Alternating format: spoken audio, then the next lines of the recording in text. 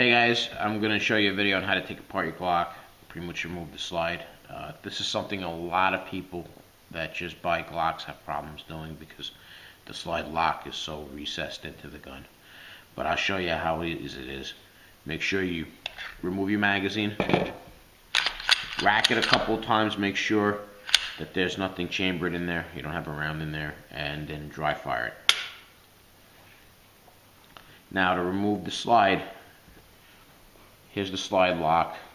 What you're going to have to do is, this is how I grip it. The slide lock is on both sides of the gun, so you're going to have to put your finger on it and pull down. But what I do is, I put my thumb here, and then I put my fingers up here, and I move it back until I hear it click. You hear that? It just clicked. Then I take my fingers, put it on the slide lock, and then you're able to push it forward. It comes apart.